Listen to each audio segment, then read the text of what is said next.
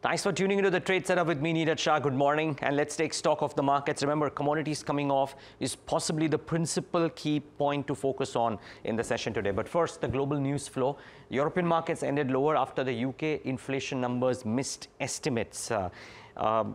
Mind you, globally yields after falling after 4 days have just risen a little bit, so treasury yields inched higher as Fed still sees no rate cuts anytime soon. I must tell you, this will change on a dime when it has to. Until then, I don't think anybody can predict what will happen there. Let's move on. The US markets ended lower, but NASDAQ 100 futures have risen after a very strong NVIDIA Q2 earnings. They run through April. They came out with a blockbuster set of numbers, actually very good set of numbers, let me put it that way, and very strong commentary as well.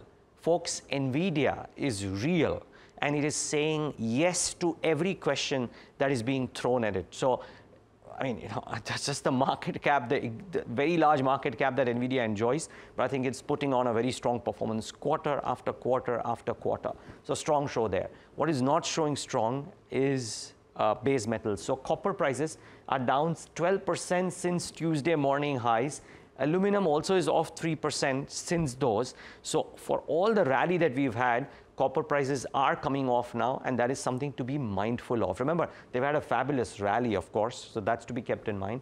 And oil has extended its losing streak. It's booked the third straight consecutive day decline, and therefore watch out for, there are investing implications here, right? Watch out for Hindalco, Hindustan Copper, on the negative side, watch out for positives, or Nalco on the negative side, watch out for positives like oil marketing companies, paint companies, all of these might actually do positive in today's session, so be mindful of that. But let's get to the trade setup. Election nervousness, to my mind, is behind.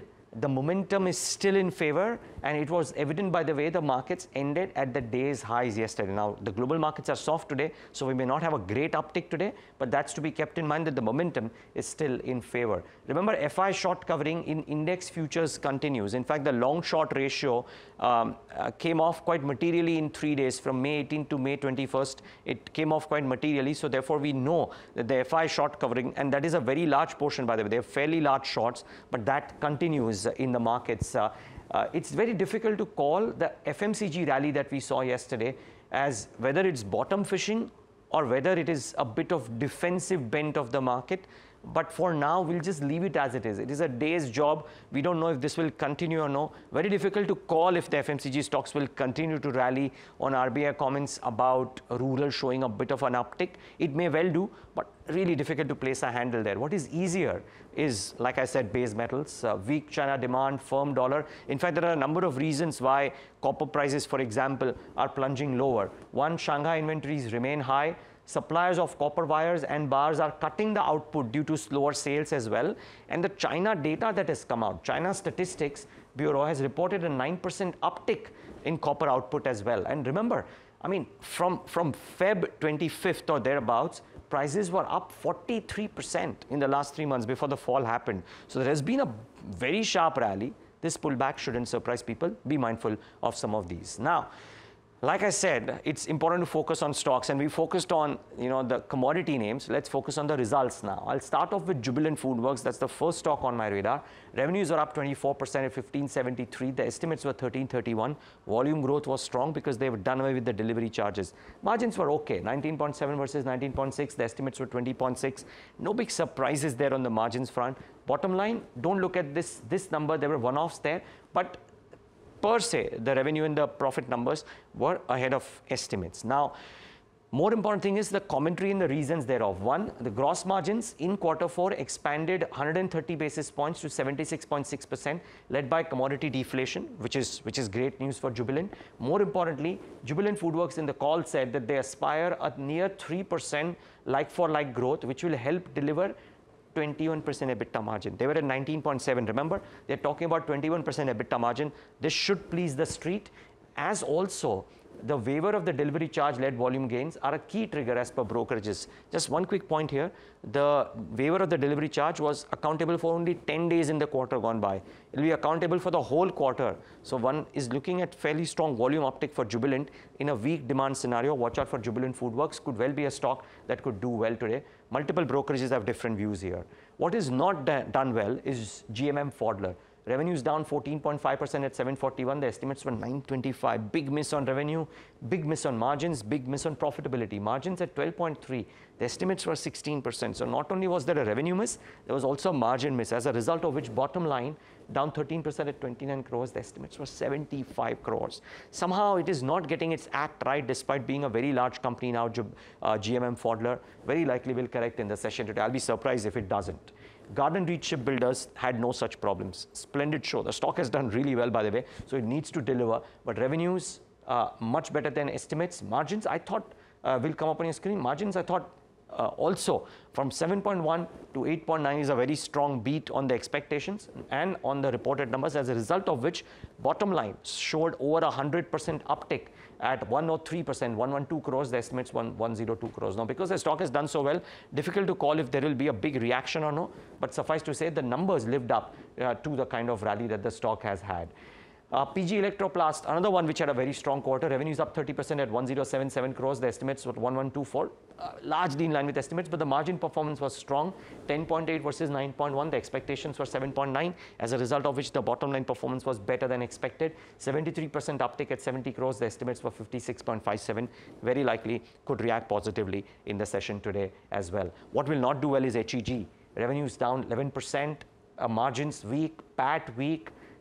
Very wobbly performance. While the stock has done well thus far, I'll be surprised, really surprised, if it doesn't react negatively. I haven't looked at the con call commentary. I don't know if the con call has happened, and I don't know if they've sounded optimistic about what could happen in Q1, but purely on the basis of Q4, we'll be very surprised if the stock doesn't show a negative reaction. Mind you, yesterday we spoke about Dollar Industries with such fanfare that it'll do well because the performance was so strong, and it started well but ended lower. So maybe some commentary related issues could also come in, which is why I'm a bit careful about HEG, because it's a commodity stock. Grasim, I thought, delivered on most counts. Revenues were up at 12.7% at 37,000 crores. Margins were okay, PAT was okay, and I thought from whatever little I saw in terms of brokerage notes, there was a bit of constructive commentary that Grasim gave as well. So I'll watch out for this one. So Morgan Stanley, for example, says that there's a small EBITDA beat led by the viscose business. Their target prices is about 2560, which is about a 5% upside to the current market price of 2436. So be mindful of Grasim, not a bad set of numbers. Torrent Power was ho-hum. Are we getting Torrent Power? Yes. Revenues up 8% at 6529. The estimates were 7092. Margins, PAT as well, kind of almost in line, but for a stock which has done a remarkable job, a bit of a miss, maybe it disappoints the street. So watch out for that one.